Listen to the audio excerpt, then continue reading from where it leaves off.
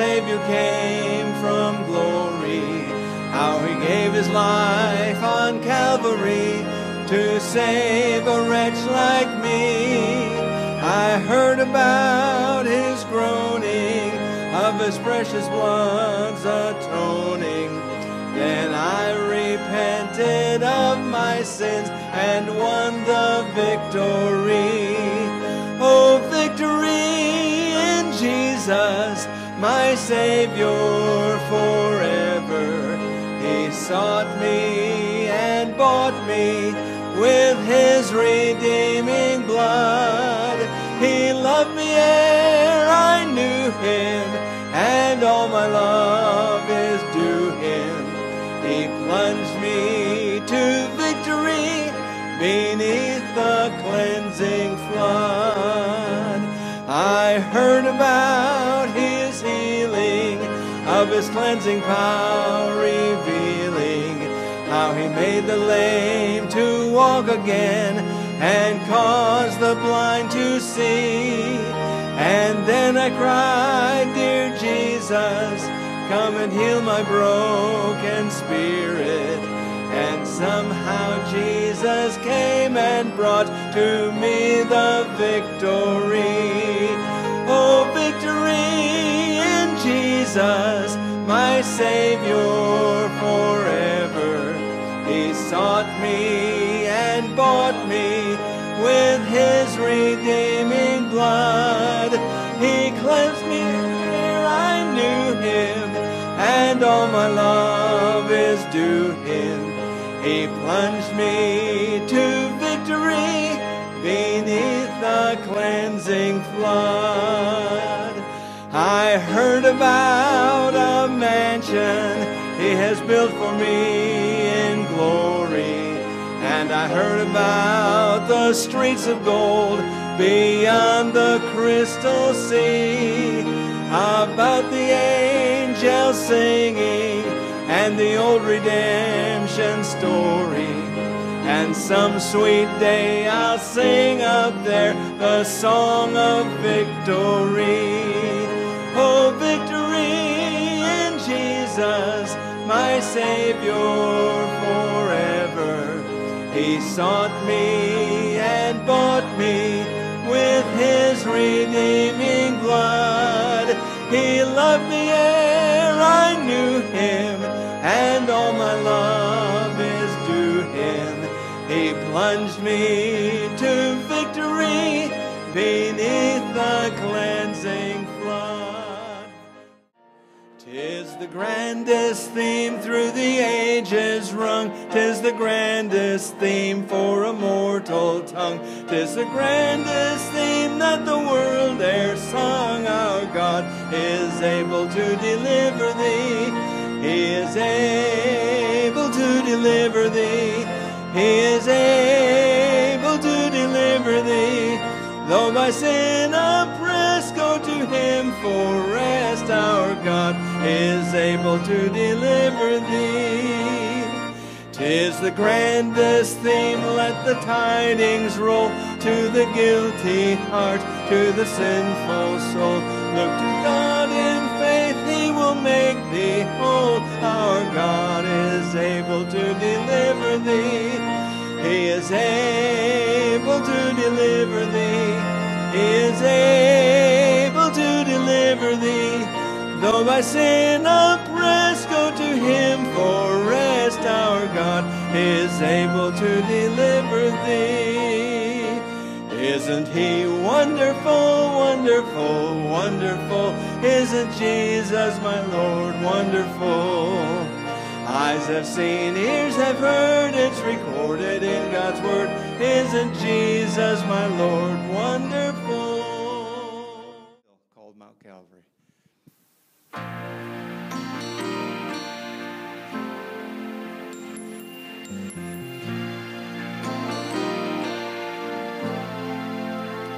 I believe in a hill called Mount Calvary. I believe whatever the cost, And when time has surrendered and earth is no more, I'll still cling to the old rugged cross. I believe that this life with its great mysteries surely someday will come to an end. But faith will conquer the darkness and death, and will lead me at last to my friend. I believe that the Christ who died on the cross has the power to change lives today. For he changed me completely. A new life is mine. That is why by the cross I will stay. I believe in a hill called Mount Calvary. I believe whatever the cost, and when time has surrendered and earth is no more, I'll still cling to the old rugged cross.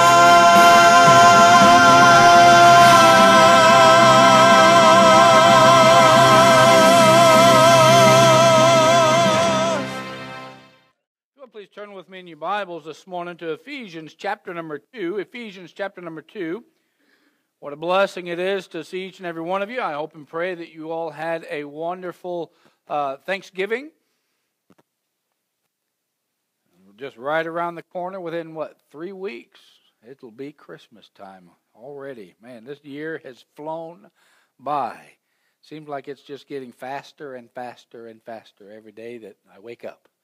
And so, Ephesians chapter number 2 this morning, we're going to pick up reading there in verse number 1, and we'll read down through verse number 7, and I'll bring you the message from this passage this morning. Ephesians chapter number 2, verse number 1, the Bible says, "And you hath he quickened, who were dead in trespasses and sins, wherein in times past ye walked according to the course of this world, according to the prince of the power of the air, the spirit that now worketh in the children of disobedience, among whom also we all had our conversation in times past, in the lust of the flesh, fulfilling the desires of the flesh and of the mind, and were by nature the children of wrath, even as others. But God, who is rich in mercy, for his great love wherewith he loved us, even when we were dead in sins, hath quickened us together with Christ. By grace are you saved, and hath raised us up together, and made us sit together in heavenly places in Christ Jesus." Verse number 7. "That in the ages to come he might show the exceeding riches of his grace in his kindness towards us through Christ Jesus." Let's go to the Lord in prayer this morning. Lord, Heavenly Father, we come to you again this morning. God, we thank you for your presence. We thank you for each person that's here. We thank you, God, that, Lord, for the work that you have done for us on Mount Calvary. Lord, we just ask that you would meet with us this morning. God, that the words that come out of my mouth are only those words that you would have me to say. And Lord, I ask that each person that's here today, Lord, that they would have their hearts open to you. Lord, that they would be attentive to your word and to the moving of your Holy Spirit in their lives. And God, again, if there's anyone here that doesn't know you as their Lord and Savior, I ask that today, even this morning, would be their day of salvation.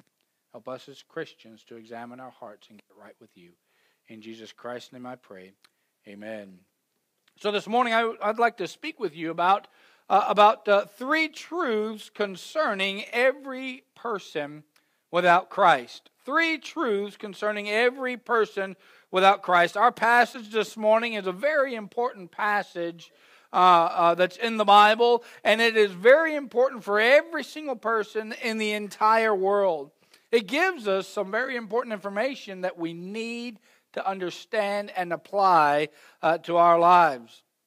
It tells us who we are on our own. It tells us who we are on our own. It tells us the fact about every single one of us. It tells us who we are. It tells us that Christ has changed our heart, has changed our lives if you accept Him as your Lord and Savior. So this morning, very quickly, three truths concerning every person without Christ. And can I tell you, every single person that's ever been born in this world was born without Christ. All right? So number one this morning, truth concerning every person without Christ is, number one, is he is dead spiritually. He is dead spiritually. There in verse number 1 it says, "And you hath he quickened who were dead in trespasses and sins." The person without Christ is physically alive. Hey, we are alive physically, but spiritually we're dead. There are three kinds of death in this world. There's physical death, that is the separation of your spirit and your body. And there's spiritual death, that is separation of your spirit from God. And then there is eternal death, and that is eternal separation from the presence of God in the real place called hell. Spiritual death is the past condition of those of us that have accepted Jesus Christ as our Lord and Savior. But can I tell you this morning that it is the present condition of everyone else in the world? If you know Christ as your personal Lord and Savior, hey, praise the Lord, you are no longer spiritually dead. You have been made alive, and that's exactly what that word quickened means there in verse number 1, where it says, "And you hath he quickened who were dead."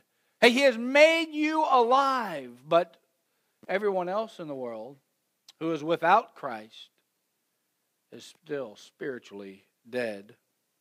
The person without Christ is spiritually dead, not because he sins, but because he's a sinner. But because he's a sinner, in Romans chapter number 5 and verse number 12, the Bible says this, "Wherefore, as by one man sin entered into the world, and death by sin, and so death passed upon all men, for that all have sinned." Every single person in the entire world has sinned against God. Romans chapter 3, verse number 23, "For all have sinned and come short of the glory of God." Romans chapter 3, verse number 10 and through verse number 12. Let's go ahead and turn there. I know I'm flying through it. Let's go ahead and turn there. Romans chapter 3, verse number 10 through verse number 12. The Bible says, "As it is written, there's none righteous, no, not one. There's none that understandeth. There's none that seeketh after God.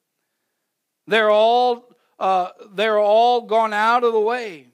They're all are together become unprofitable. There's none that doeth good. No, not one."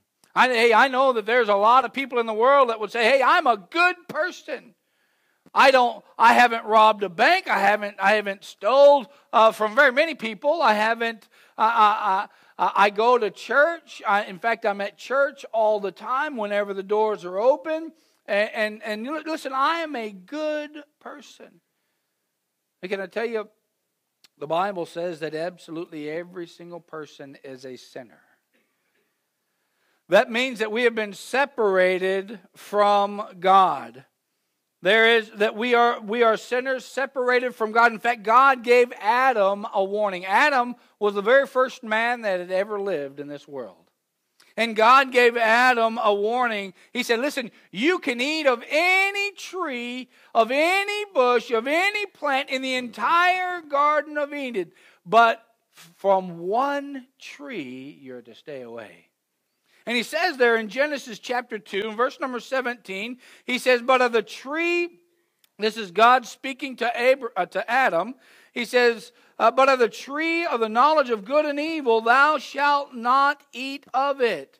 This is the warning. He says, for in the day that thou eatest thereof, thou shalt surely die. Hey, he ate from that tree. God told him not to eat of it, and he ate from it, and lo and behold, he was still alive.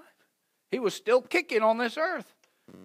Both he and Eve were still physically alive, but the moment they took of it, immediately they were separated from God. Spiritual death happened. And from that point on, throughout the rest of eternity, throughout the rest of the world today, you and I are separated from God. We are spiritually dead. Why? Because our ancestors go all the way back to Adam and Eve. And the Bible tells us that every single person is a sinner. David says it this way. He declares there in Psalms chapter 51 and verse number 5. He says, behold, I was shapen in iniquity, and in sin did my mother conceive me. In other words, what David was saying is that listen, I was a sinner at birth. A sinner from the very moment that my mom and dad conceived me. Those little bitty babies that come out whenever they're born in the world, they're so cute, aren't they? They're so precious. Whether they have hair or not, they're just beautiful. But can I tell you, they're still sinners. Why? Because we're born with a sin nature. And we got that sin nature from Adam. Hey, we are sinners that are dead spiritually. We have been separated from God. We're not born neutral with the possibility of going this way or going that way. Hey, we are born sinners. Every person without Christ is dead. Someone said, you can't live a life for God until you receive the life of God. And that's true. Again, I tell you, just like I said last week or a couple of weeks ago, Jesus Christ is the only one that can give eternal life. That's the life that we have to have. That's the life that we need in order to be spiritually alive again. But can I tell you, for every single person in this world without Christ, they're spiritually dead. Maybe you are here this morning and you have never accepted Jesus Christ, your personal Lord and Savior. You have never accepted what Jesus Christ did on that cross for you when He came to this earth and He died on that cross and He was buried and He rose again to pay for your sin debts. Maybe you've never accepted that. Can I tell you this morning? You're spiritually dead. You walked into this church spiritually dead, but you don't have to walk out of it spiritually dead. You can walk out of it alive and well spiritually, but the choice is yours. The choice is yours this morning. Hey, can I tell you, number one, for all those people that are without Christ in this world, they're spiritually dead. Secondly, those that are without Christ, He's dominated. He is dominated. Look there with me back in our text this morning in verse number 2 and the beginning part of verse number 3. The Bible says, wherein in times past you walked according to the course of this world, according to the prince of the power of the air, the spirit that now worketh in the children of disobedience, among whom also, the Bible says, we all had our conversation in times past, fulfilling the lust of our flesh. And can I tell you this morning that we as human beings, we are dominated by our enemies. The Bible teaches us that we have 3 enemies while we're living here in this world. The first 2 are outside forces, and the third one is inside force. The first one of our enemies is the world. It's the world. The Bible presents the world as the enemy of God, but not only the enemy of God, but the enemy of Christians as well. In 1 John chapter number 2 and verse number 15. 1 John chapter 2, verse number 15. The Bible says this, love not the world, neither the things that are in the world. If any man love the world, the love of the Father is not in him. Why do you think God would say, love not the world, if it wasn't your enemy? Hey, let me tell you this morning, the world is your enemy. In fact, there in Romans chapter 12, verse number 2, the Bible tells us, and be not conformed to this world. It says to be transformed. And then the Bible commands us not to be friends with this world. In James chapter 4 and verse number 4. Where the Bible says, ye adulterers and adulteresses, know ye not that the friendship of the world is enmity with God? Whosoever therefore will be a friend of the world is the enemy of God. Why? Because the world is the enemy of God and of man. But is this talking about the world that God created? Is this talking about the creation of God? I'll have to tell you this morning, it is not talking about the world as in the creation of God. In fact, the Bible tells us there in Genesis chapter number 1 and verse number 31, after God had got done creating the world and everything in it, He said this. He said, and God saw everything that He had made, and behold, it was very good. Hey, this is the world as in the creation of God was very good. That's not the world that God is talking about when He says, love not the world. Then what does God mean by love not the world? It means the world system.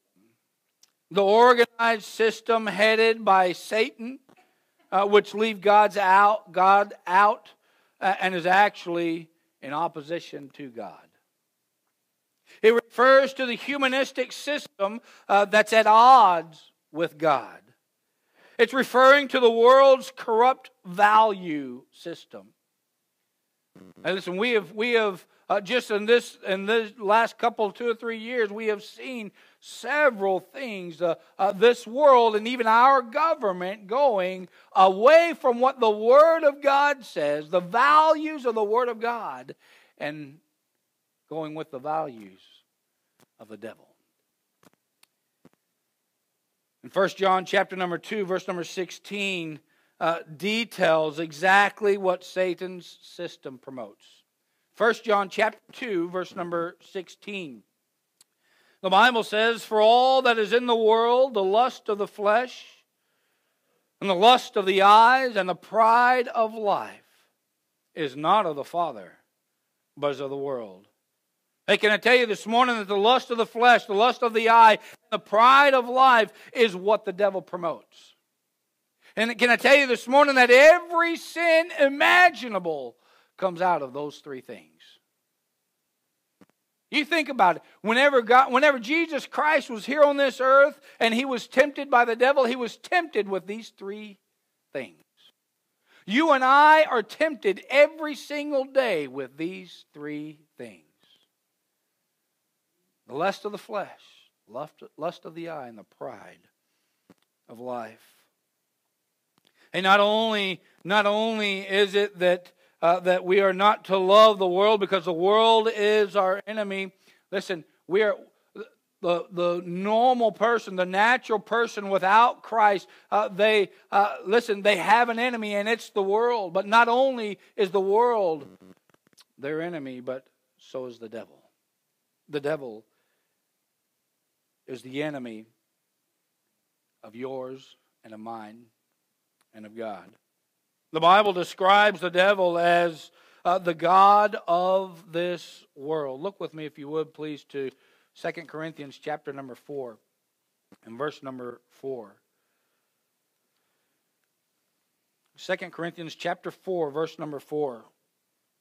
I know that we serve the one true living God. And that's who we worship. That's who we are talking about today, is the one true living God. But can I tell you, the world is our enemy. Why? Because the devil is the god of this world. Here in 2 Corinthians chapter 4, verse number 4, the Bible says, in whom the God, the little g God of this world, that is the devil, hath blinded the minds of them which believe not, lest the light of the glorious gospel of Christ, who is the image of God, should shine unto them. Hey, can I tell you, the devil is the enemy. The devil is the god of this world. The Bible also describes him as the prince of this world. The prince of this world. Look with me, if you would, please, to John chapter number 12. John chapter number 12.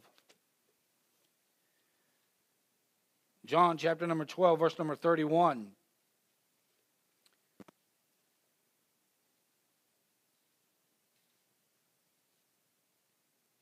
John chapter 12, verse number 31, the Bible says, now is the judgment of this world. Now shall the prince of this world be cast out. The prince of this world, what the Bible there is talking about, the devil himself. Hey, he is called the prince of this world. Now look with me, if you would, to Ephesians chapter number 6. Goes right along with that. Ephesians chapter number 6. And verse number 12, Ephesians chapter number 6, verse number 12. It says, for we wrestle not against flesh and blood, but against principalities, against powers, against the rulers of the darkness of this world, against spiritual wickedness in high places. Hey, can I tell you this morning that the devil is described as the god of this world, and he's also described as the prince of this world. And can I tell you, he is the enemy of every single person in the entire world. Whether you're saved or not, whether you know Christ is your personal Lord and Savior or not, the devil is your enemy. He hates your guts. He wants to see you destroyed, defeated, downtrodden. He loves it whenever you're depressed. He loves it whenever you're going through hard times in your life, because that's what he wants for you. He hates your guts. He's your enemy. But not only is the world our enemy, not only is the devil our enemy, but the flesh is our enemy. Hey, listen, can I tell you this morning, listen, the person without Christ in their life, they're dominated by their enemies. Dominated by this world. Dominated by the devil. And dominated by the flesh. Look with me, if you would, please, to Galatians chapter number 5. Galatians chapter number 5. The Bible tells us here in Galatians chapter number 5, beginning there in verse number 16 and verse number 17. The Bible says, this I say then, walk in the Spirit, and ye shall not fulfill the lust of the flesh. For the flesh lusteth against the Spirit, and the Spirit against the flesh. And these are contrary the one to the other, so that ye cannot do the things that ye would. Hey, can I tell you this morning that the flesh is your enemy? Now, I'm not talking about your physical flesh, but I'm talking about your mind. That is your natural sin nature. That is your enemy. Those things that, listen, every single one of us have those desires every once in a while. There's some thoughts that come through our mind and we say, where in the world did you come from? Right?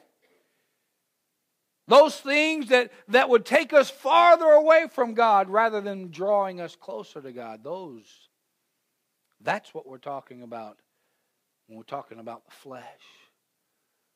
Hey, can I tell you, the Bible teaches us that the flesh, the lust of the flesh, is your enemy.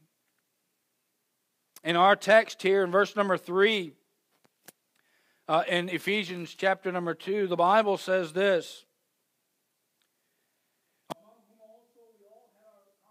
In times past, in the lust of our flesh, fulfilling the desires of the flesh and of the mind. Hey, can I tell you, here in this verse, it says that we all fulfill the lust of the flesh, fulfilling the desires of the flesh and of the mind. But what in the world is that?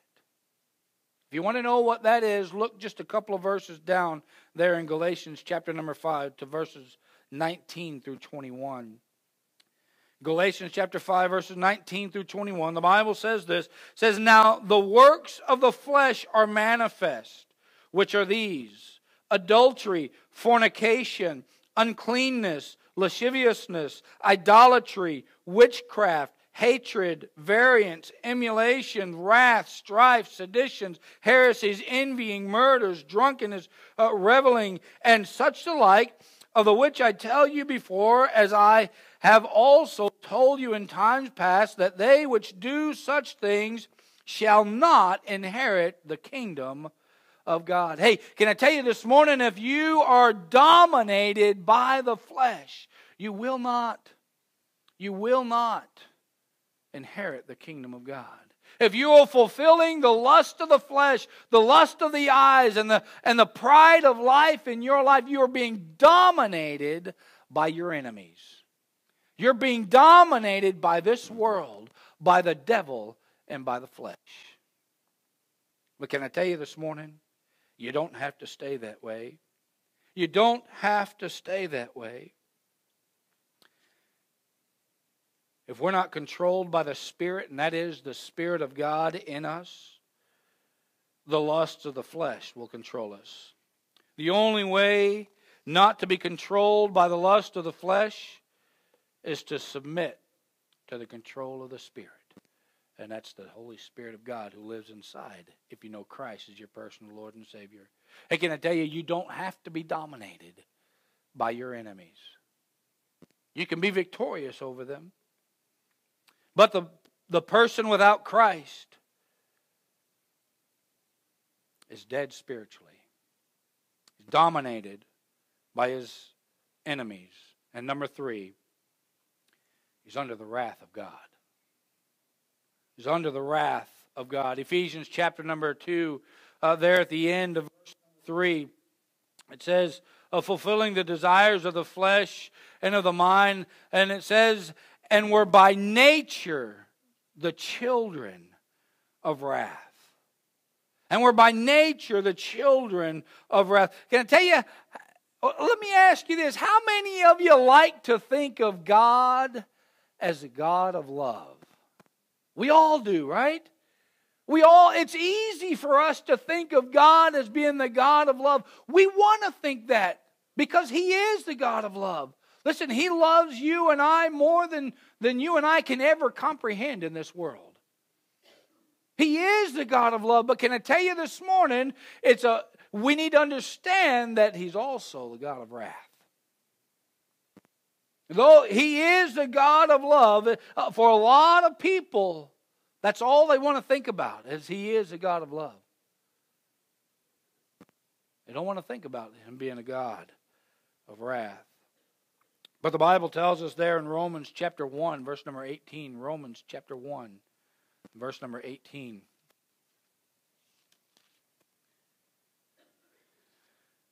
The Bible says, for the wrath of who? Of God is revealed from heaven against all ungodliness and unrighteousness of men who hold the truth in unrighteousness. Hey, can I tell you again, the Bible tells us that every single person that has ever lived and that is on the face of the earth today, we are all sinners. That is ungodliness. That is unrighteousness in us. And the Bible says here, for the wrath of God is revealed from heaven against all ungodliness and unrighteousness of men. Hey, that includes you and that includes me. Without Christ.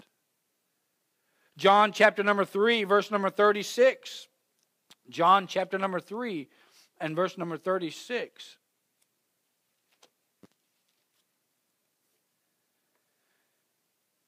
The Bible says this. He that believeth on the Son hath everlasting life, and he that believeth not the Son shall not see life. But what does it say? But the what of God? The wrath of God abideth on him. 1 Thessalonians chapter number 1. Listen, God is the God of love, but hey, we better understand that He's also the God of wrath. 1 Thessalonians chapter number 1 and verse number 10, the Bible says, and to wait for the Son, for His Son from heaven, whom He raised from the dead, even Jesus, which delivered us from the wrath to come.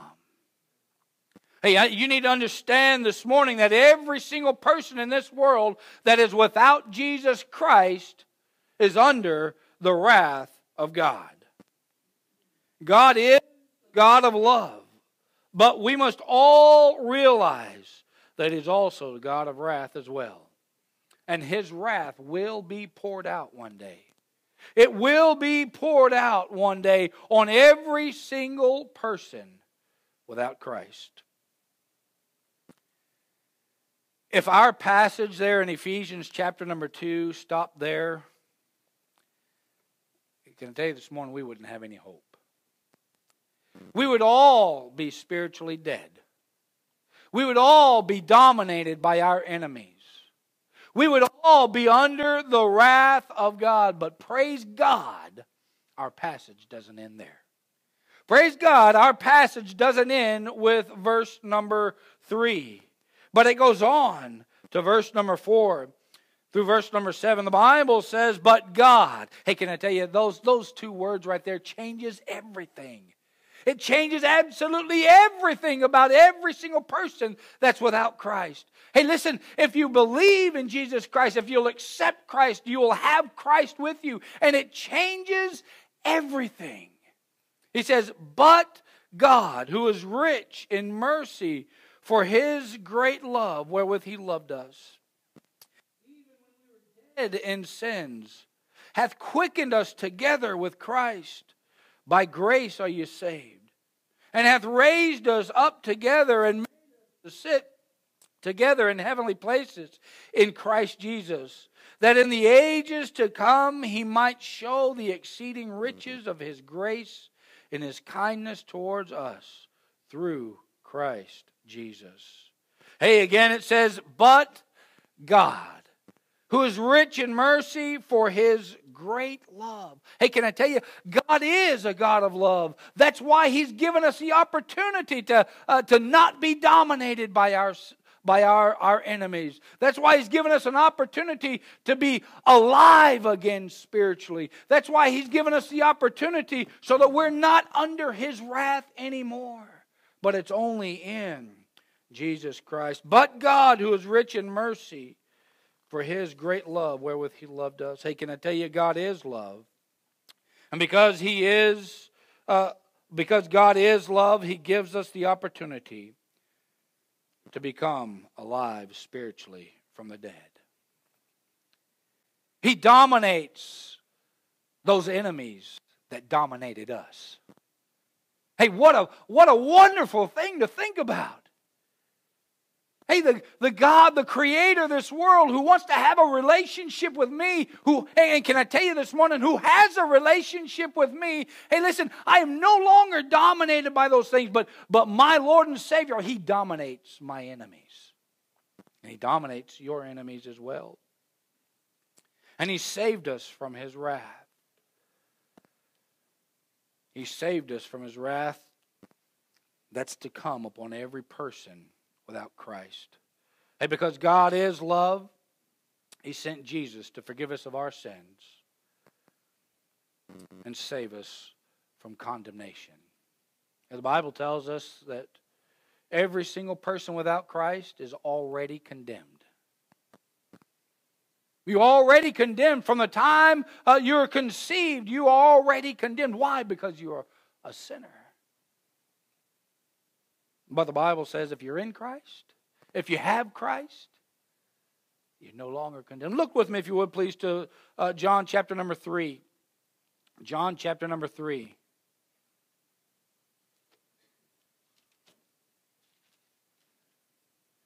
John chapter number 3, verse number 17 and verse number 18. The Bible says this, "For God sent not His Son into the world to condemn the world, but that the world through Him might be saved. He that believeth on Him is not condemned, but he that believeth not is condemned already, because he hath not believed in the name of the only begotten Son of God." Hey, because God is the God of love, He's given us the opportunity to live forever in His presence. But can I tell you this morning, the choice is yours. The choice is mine. Every person without Christ is dead spiritually.